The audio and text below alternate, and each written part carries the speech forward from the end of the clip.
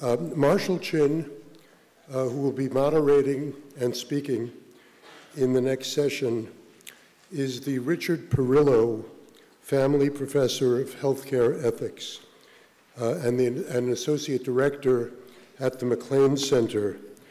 Marshall is a general internist with extensive experience caring for vulnerable patients, patients with chronic disease, and a national expert on health disparities in medicine.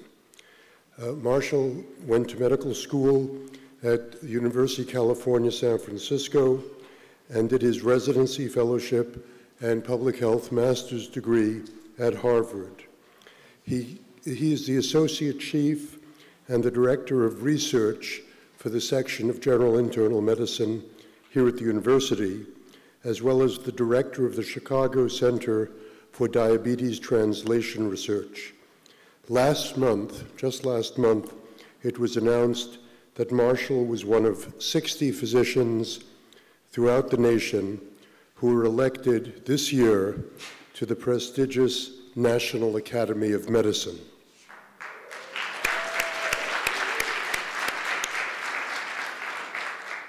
Today, as I say, Dr. Chin will moderate the next panel and will also give a talk entitled Movement Advocacy, Personal Relationships, and Ending Healthcare Disparities. But let's just welcome Marshall again.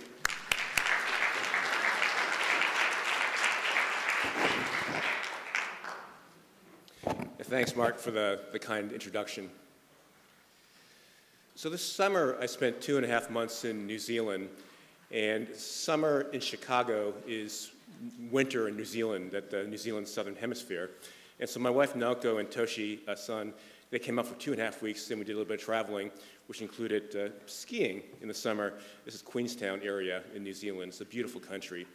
And about 2 years ago, we spent some of our winter holiday here in the States in Michigan, also skiing. Not quite the same view, but still wonderful to do the skiing. And you know how it is during a family vacation where you're not supposed to work. I actually found that there were a couple issues that were really sort of gnawing at me. And so I found that late at night after the family went to bed, I would start going to the laptop and writing. And I would get up early in the morning and write also. And what it was right around that time, a couple years ago, this is the height of the Black Lives Matter movement. As well as here in Chicago, there was the Laquan McDonald shooting. Nationally, this got news also, the terrible video of a young black man being shot in cold blood by the police. And then here, close to home, this was when it was the height of the protests regarding the lack of a trauma center here in Chicago. And I don't even know if you remember, I think it was one of the weekly conferences. I don't think it was the annual conference, but I remember vividly Mark was introducing a speaker, I think it was for the weekly conference, where the local protesters came and interrupted for about 30 seconds and then left. But it impacted the MacLean Center also. And the thing that troubled me in a sense is that I tend to be sort of an in-the-system person, that sort of marshalling the streets isn't my natural sort of comfort zone. And yet, there were these huge issues in terms of police brutality, in terms of a lack of a trauma center on the south side, and therefore I was at the computer screen during the vacation in Michigan writing. And for this particular talk, I'm going to basically share that paper with you, that the three goals are to describe health as a human justice issue and the role of movement advocacy. Second, to outline the roles of interpersonal relationships and trust in achieving health equity. And third, and really this is core, is to discuss the tension between advocacy and building trusting personal relationships for achieving health equity, and really asking, is it possible to reconcile the two? And I have to say, I've written a lot of papers in my career, and this is the paper where I've asked for the most feedback. I got personal feedback from these 16 or so different folks, including, I guess by chance, or maybe not by chance, all the speakers in this morning's panel. And so the paper is much better because of their input. And a word for the trainees here and fellows that the past 2 years were a good paper writing period for me. And I think that of all of papers in the past 2 years, this paper is probably one of the 2 or 3 most thoughtful ones I've written. It's also a paper that was rejected 6 times, so it took journal number 7. So don't give up in terms of like submitting. And also, don't like just stew on it. So that I would actually turn around rejection within 1 or 2 days. So that I think from the time of initial submission to acceptance, it was about 8 months. So pretty fast. So one of our colleagues and friends, Monica Vella, who some of you know, she's a general internist here at UC. In the past dozen years, she's led a required health disparities course for the incoming first-year students. She told me a story maybe 6, 7, 8 years ago where some of the students came up to her and said, Dr. Vella, but we so appreciate that you're giving this course, but to be honest, we don't need it. That we're the post-racial generation, that we're colorblind. We realized you and older folks like you, it's a different era, and there were these issues, but, well, not for us. Well, it was Harold Pollack, who's going to speak a little bit later, who taught me that technology can be a disruptive influence. And so we have the ubiquitous cell phone with camera, and we have now like the dash cams on the police cruisers. And so we saw then in the recent years then vivid video showing that unfortunately we aren't in a post-racial society, and in some ways our young students 6 or 7, 8 years ago were perhaps overly optimistic. It's a famous quote from Martin Luther King that some of you have heard of all the forms of inequality, injustice in health is the most shocking and the most inhuman. It turns out it's not inhumane, which many people think, but the inverse quote is inhuman. And if you think about like the civil rights movement, and then also then like police brutality now in terms of against racial ethnic minorities, in some ways it's a good test case for the question of when is movement advocacy necessary? And I would argue that there are 3 main criteria where, when it reaches this point, then this type of advocacy is necessary. When the injustice is great, so again, think civil rights movement or police brutality. When the power differential between oppressor and oppressed is large, and where the willingness of the powerful to reform the system is low. So you may ask, well, for health disparities, do these criteria apply? Well, I mean, as bad as police brutality is, there's far many more people that die or are harmed by health disparities. So the injustice is great. The others, well, you know, we do have a lot of mountains to climb to achieve health equity. I just put down a few here in terms of, well, you know, are we really working on these? So the battle over expanding health insurance has been really tough. Do we truly tailor care to different populations? Some, but not enough. Do we address the social determinants of health? Hardly at all. And what are we doing to reform the payment system of health care so health equity is sustainable? Essentially nothing. So we do have sort of a long way to go in terms of people really caring about the issue, and then this power differential. And there are important policy levers, both governmental in terms of regulation, and then the free market in terms of then the policy levers of the free market. So really there was advocacy involved in terms of both levels. So also around this time, I wrote this sort of bizarrely titled blog piece, Moonshots, Opioids, and Incentives, which was accompanied by this picture, actually. And when I got down to it, I actually concluded that, so why do health disparities persist? A simple answer is that our country tolerates them. So early in the presidential campaign, some people may remember this, that there was a Black Lives protest where I think it was Bernie Sanders, and then it was I think it was Maryland's governor who was running for office, where they interrupted the campaign event, and actually Bernie Sanders and that governor could not speak. And so before one of Senator Clinton's events, she actually approached the protesters and said, look, don't interrupt me now. I'm going to be happy to speak to you after my talk. And so if you Google the video, it's really quite amazing that it's this video, and that's actually a point of campaign where people were criticizing Clinton for being too passive. So the video is maybe like 4 or 5 minutes where she's just listening to the man on the right talk about the issues of Black Lives Matter. And then she really sort of lays into it. And I'll share 2 quotes for you. So Senator Clinton, you can get lip service from as many white people you can pack into Yankee Stadium, and a million more like it who are going to say, we get it, we're going to be nicer. That is not enough, at least in my book, says Senator Clinton. She goes on to say, look, I don't believe you changed hearts. I believe you changed laws, you changed allocation of resources, you changed the way systems operate. You're not going to change every heart, you're not. But at the end of the day, we could do a whole lot to change some hearts and change some systems and create more opportunities for people who deserve to have them. So Senator Clinton was appealing to the issue of like changing systems, and systems are powerful.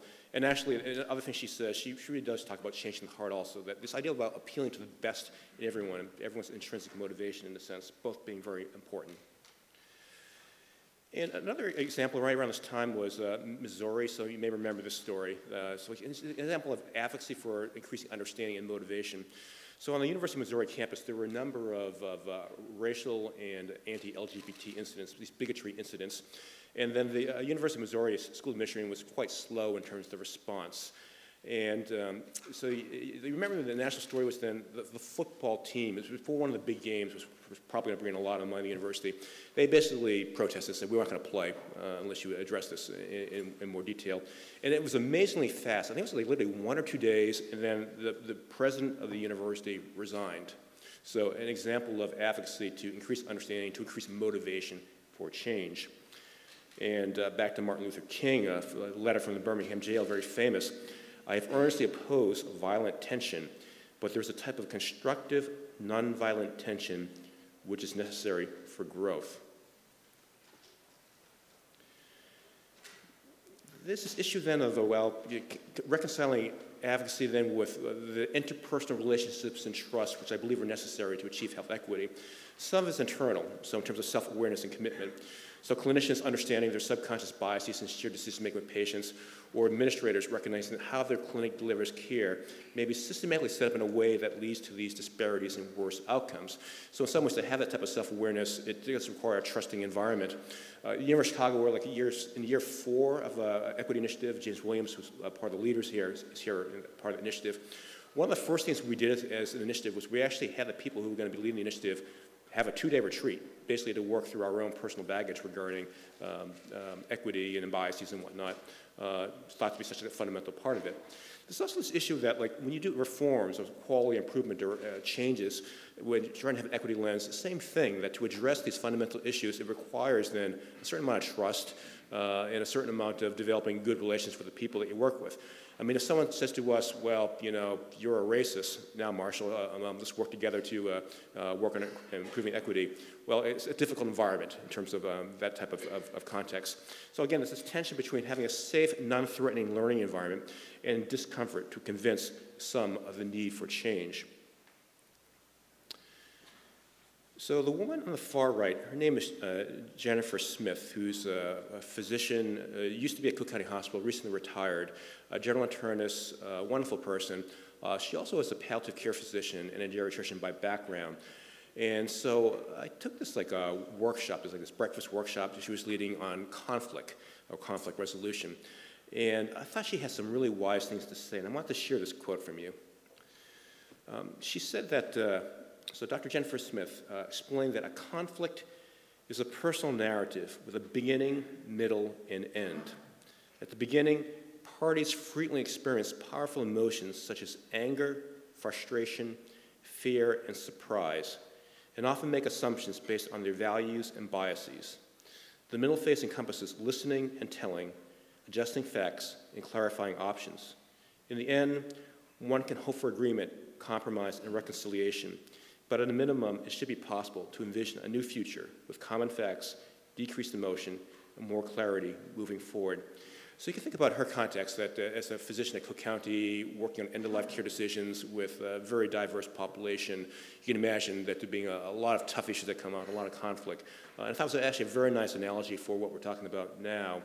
And so some may say to you, well, you know, Marshall or Dr. Smith, are you being Pollyannish here? Think about like our current sort of national environment where it is so partisan right now, and some of our national leaders have had quite divisive rhetoric, and clearly that has not helped. But I do think that when you break it down to an individual level, so you talk to individuals or you bring in individuals who you may have a conflict with and learn their stories, their experiences, then my experience has been that that's what works in terms of when people have to, if you make progress, people need to understand and identify with the issues of the other person in their particular shoes. And so I do think that what Dr. Smith says here is reasonable and possible in terms of You're not going to solve the world in one fell swoop or potentially have a lot of agreement initially, but that issue of understanding the other's perspective. And so a lot of my talks, I actually talk about, when it comes down to addressing equity, it requires then honest discussions about racism, colonialism, equity. So, caveat here. So, after this workshop, then I revised my paper. I was all happy about it. And I had in this line about, well, then, one of the keys is dialogue. And then this is actually Monica Peake's feedback. It's one of the most important feedback she gave me on the paper. She goes, well, Marshall, you're still being a little bit naive here, that you're forgetting the power differential. So, yeah, think about the University of Missouri example. So if I said, well, racially ethnic minority students, you just need to basically sort of, sit down with the administration and have an honest discussion and all. And Monica's point was that there's a power differential between disparity populations and the establishment, which make it difficult. So in terms of if you think of them as potentially equal partners, and then therefore the expectation, especially from the marginalized population, of having an equal seat at the table. So it's essentially like if you're a marginalized population, you're also battling the weight of the status quo or the administration that has all the power. And her point being that there also needs to be acknowledgement and appreciation of the difference in lived experiences of the different parties, and encouragement of people to tell their stories. And also this point about the importance of strong community relationships, because there will be inevitably, and I think we find here in the University of Chicago, something like working on the Trauma Center or Disparities in general on the South Side, there will be inevitably difficult conversations and storms that will require this type of honest dialogue within this context. So this is an iconic picture, a Japanese picture. So in the 60s in Japan, like in many other countries, there were a variety of different protests against the establishment. So this is a very famous, iconic picture. I think there's sort of a lot embedded in this image. So I ended the paper by saying, well, I believe that movement advocacy can break down ingrained structural barriers and policies that impede health equity, while clinicians, healthcare organizations, and advocates build trusting relationships and resolve conflict with mutual respect and honesty. We must combine advocacy and relationship building to end disparities. Achieving health equity will require policy changes and personalized clinical care and organizational transformation that are dependent upon goodwill and trust. So I'm going to end with a story about Paul Farmer. And so this is a picture from Paul, and this is Jim Kim, who is the co-founder of Partners of Health, and both are amazing people. Jim is currently the president of the World Bank. But they did their residency, they're both medical students at Harvard, and they did residency at the Brigham Women's Hospital. And so my senior year, my third year residency year, during my MICU intensive care rotation, Paul happened to be my intern. So yeah, there are all these stories, like so the house staff lounge. So Marshall, what did you do today? Well, I was so happy. I was able to get the IV into this patient that was a difficult stick. So Paul, what did you do today? Oh, my hospital in Haiti saved 1,000 people's lives. Yeah. So one thing about Paul is that he's an amazing clinician. So that I remember there was this one patient. It was an older white woman who was quite sick, and she was depressed, and she wanted to die. She wanted to die. And Paul was so patient with her that he's one of the few clinicians that has that he can get away with calling a patient by their first name. So every day he would spend so much time with her, sit on the bed, talk with her, and basically, a lot of it's non-medical. It was basically sort of encouraging her and basically helping her to move on. So when I rotated off the rotation, she was still in the hospital, and I later found out she ended up pulling through. And later when she was able to speak more thoroughly, she credited Paul for more of that sort of emotional support in terms of really being, it was so much the classic MacLean Center physician. So, the classic physician here. My last month of residency, or at the beginning of my fellowship when I was still in Boston, I heard Paul give a talk, which will probably be reasonably similar to the talk we'll hear this afternoon. And it's the first time I actually heard Paul speak in terms of the public health hat. And it's a different Paul Farmer. I actually had a hard time finding the right picture for this. That you look on the web for Paul's pictures, most of them he's smiling. But it was a different emotion that he was projecting in this particular talk. And the emotion he was projecting was anger. It was a really angry Paul Farmer. I'd never seen him that way before. And this is one of the quotes from one of his books that I think captured why he was angry. Structural violence is one way of describing social arrangements that put individuals and populations in harm's way. The arrangements are structural because they are embedded in the political and economic organization of our social world. They are violent because they cause injury to people. So as I've reflected on it over the years, in some ways I think Paul is able to reconcile these tensions I've talked about, that that he's an amazing individual, and my guess is in his talk it'll also come across in terms of him as a compassionate, kind physician. But he speaks out about injustice and these huge factors that do need advocacy. So I think it is possible to combine both in our lives. And so I'll end by saying that leadership matters. And it's not just the Paul Farmers of the world that, Paul, he's amazing. But, all of us, I'm increasingly convinced that all of us have a really important role in terms of addressing equity. It's our professional responsibility as clinicians, administrators, and policymakers to improve the way we deliver care to diverse patients. We can do better. Thank you very much.